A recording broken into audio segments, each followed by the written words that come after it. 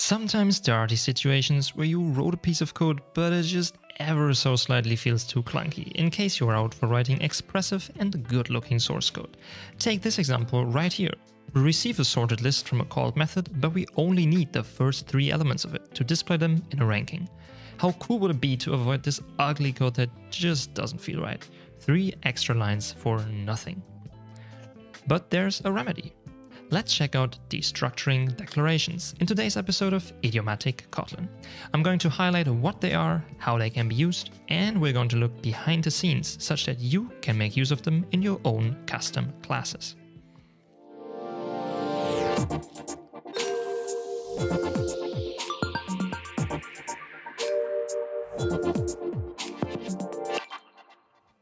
Instead of just dipping one foot, let's jump right into the cold water, shall we? The code from the introduction can be easily improved in Kotlin by changing it to this. Maybe you've seen this notation before, but what is going on here? This is a destructuring declaration, meaning that we destructure or take apart the data on the right-hand side of the equal sign into multiple distinct variables on the left-hand side of it. In the context of any ordered collection, such as our list here, this simply means that the first variable A will be bound to the first element of the list, B to the second, C to the third, D to the fourth, you get the idea.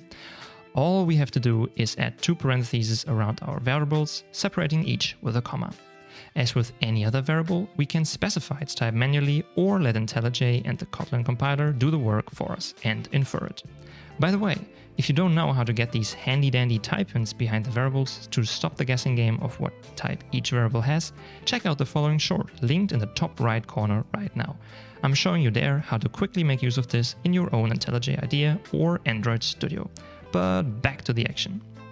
This feels a bit like black magic, doesn't it? Let's first check out which other data structures within the Kotlin standard library support these features and what they will return. As mentioned already, when destructuring, any Kotlin collection has an order to it, you'll get each element starting from the beginning, so a set won't support it out of the box, which makes sense to not cause any confusion. The next good candidates are the pair and triple classes, which will intuitively return the elements they hold. And here's another cool feature of the destruction declaration. It can support any type and is entirely type safe, such that a pair of long to string will be automatically destructured into, that same long and string, due to its parameterized nature. Next, any custom data class that you created automatically supports it as well. In this case, the values are returned in the order of declaration, so be careful with this one, specifically if you created a data class that, for instance, only contains 4 different strings representing some data.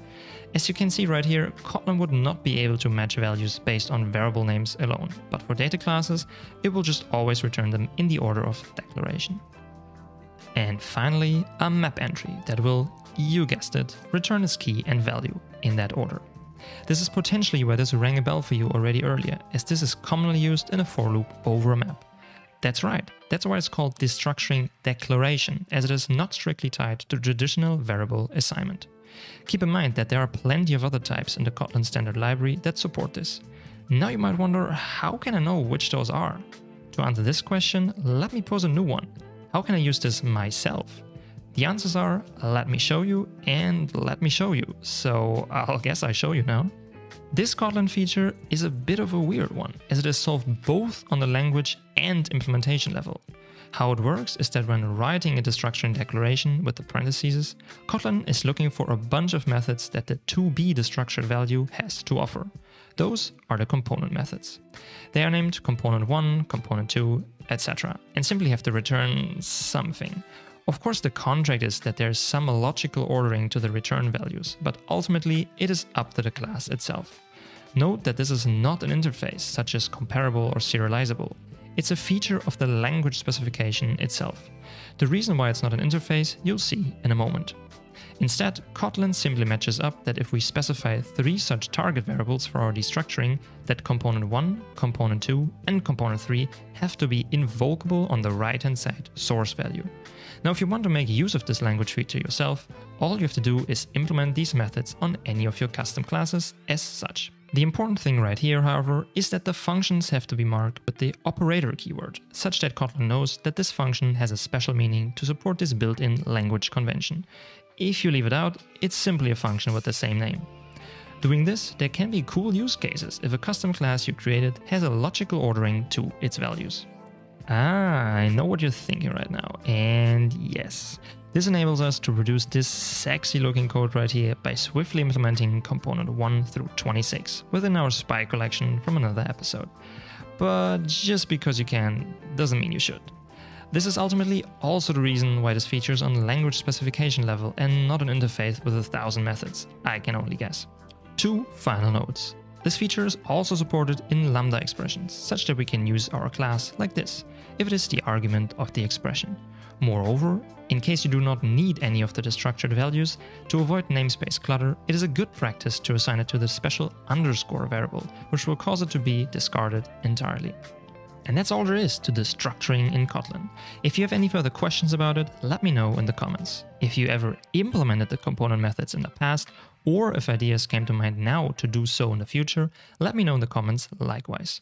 Apart from that, consider subscribing to the channel for improving as a software engineer in general and leveling up your Kotlin skills in specific.